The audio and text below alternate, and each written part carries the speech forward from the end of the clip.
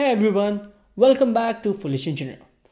Have you ever wondered how your smartphone can charge safely without short circuiting? Well, today's video will answer those questions and we are diving into a super cool circuit design which is HighSide Current Sensing. This is the kind of stuff that engineers use every day. By the end of this video, you'll understand how this circuit works and how to design one. So let's start.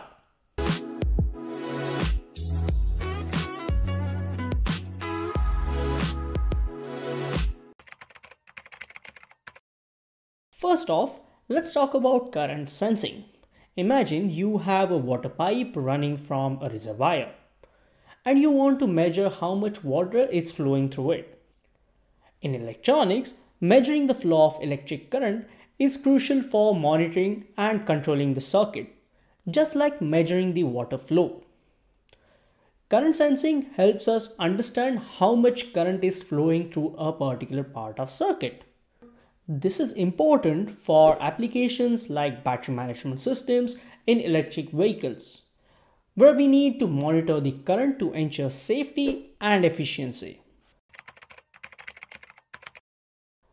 Okay, but why HighSide sensing? What makes it so special? Let's say you are in charge of a dam and your job is to monitor how much water is flowing out to the city. You want to measure the water before it gets to the city, right? This way you can react quickly if something goes wrong. That's basically how HighSide current sensing does. It measures the current before it flows through the important parts of the circuit. In technical terms, HighSide sensing means you are measuring the current on the positive voltage side or high side of the circuit before it reaches to the load. The advantage? You can detect short circuits and ground issues before they cause major problems. Now, let's see what this circuit looks like. The key players here are, first, shunt resistor. This is like a tiny obstacle for the current. It creates a small voltage drop as the current passes through. The larger the current, the bigger the voltage drop. Next is operational amplifier. This takes the tiny voltage drop across this shunt resistor and amplifies it, making it big enough to measure accurately. And some gain resistors R2, R3, R4 and R5. These resistors help set how much the op-amp amplifies the signal. They make sure that the output voltage is proportional to the current you're sensing. Now let's dive deeper into these components. The shunt resistor R1 is chosen to create a small but significant voltage drop when the current flows through it. Here we will use Opamp OPA192 from Texas Instruments for this application. Resistor R4 and R5 are precision resistors that set the gain of our amplifier. The gain determines how much the op-amp amplifies the voltage drop across R1. So now we can design a circuit which is able to sense the maximum current of 1 ampere and minimum up to 50 milliamperes, which should convert this current into proportional voltage in the range of 0.25 volts to 5 volts. For that, we'll supply 36 volts VCC supply and provide 0 volts to VEE. You must be wondering, why do we need such high VCC? Maybe there is the socket's requirement for other systems. But it is important to make sure that the common mode voltage stays within a range where the op-amp can work properly. Now, let's start the design of the circuit with important calculations. The first key component here is shunt resistor R1. When current flows through R1, a small voltage drop occurs across it, which is proportional to the current according to Ohm's law. So we can easily calculate the value of this shunt resistor based on the required voltage drop by using this formula. So when 1 ampere current flows through this shunt resistor, the voltage drop across it will be 100 millivolts, if we use 100 milliohm shunt resistor. Now this tiny 100 millivolts need to be amplified to a level we can easily read, which is where the operational amplifier U1 comes into picture. The output voltage is related to the input voltage by the gain of the amplifier. The full equation of the circuit is like this. Here R4 and R5 set the gain of this amplifier, and R2 is equal to R4 and R3 is equal to R5 to balance the circuit.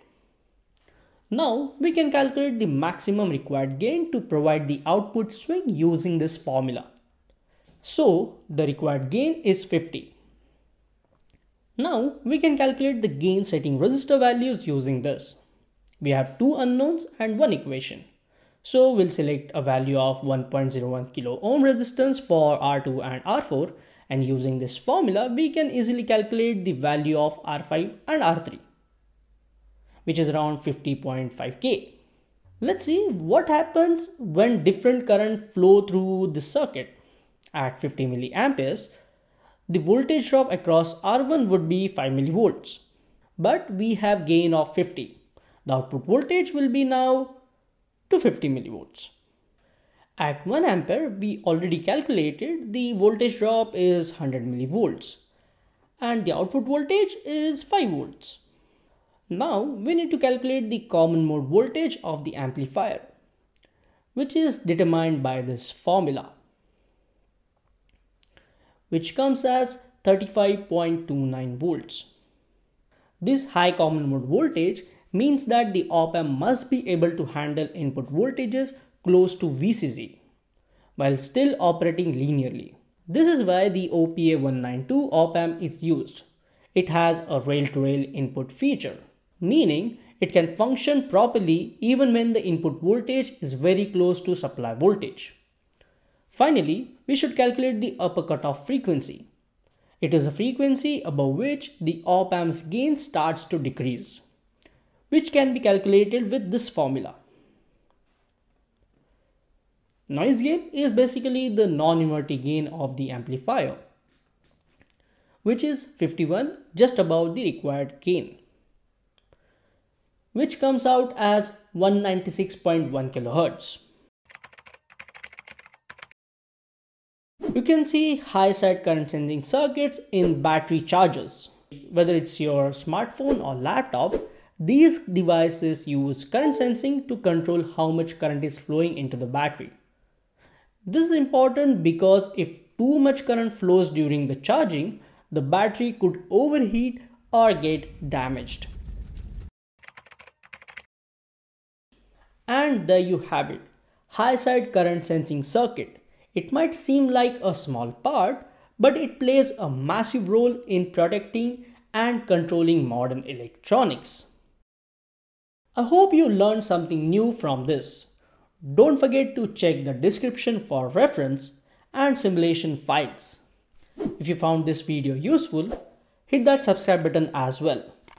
And don't miss any exciting content for the next time.